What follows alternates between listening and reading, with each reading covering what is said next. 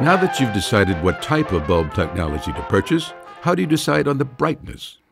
In the past, you may have relied on an incandescence watt rating to determine the brightness of the bulb you wanted. But traditional incandescents are being phased out, and new lighting technologies' watts ratings show much lower wattage ratings than the bulbs they're replacing. So it has become necessary to find a new way to help people identify the correct amount of light that they need. And that is by comparing lumens.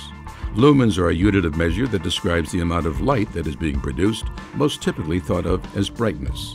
And it's the best way to choose your replacement bulb. Here are some lumen examples. A halogen car headlamp produces 1,000 lumens. A table lamp equipped with a 60-watt incandescent bulb will produce about 800 lumens. A standard handheld flashlight with two D-sized batteries emits about 100 lumens. A cake with a single birthday candle in a dark room emits about 1 lumen. As we mentioned earlier, a typical 60-watt incandescent emits about 800 lumens. So when you're shopping for a replacement for your 60-watt incandescent bulb, look for a lumens rating of 800 or more on the label. Or refer to the new lighting facts label, where you'll find lumens, cost, and other information.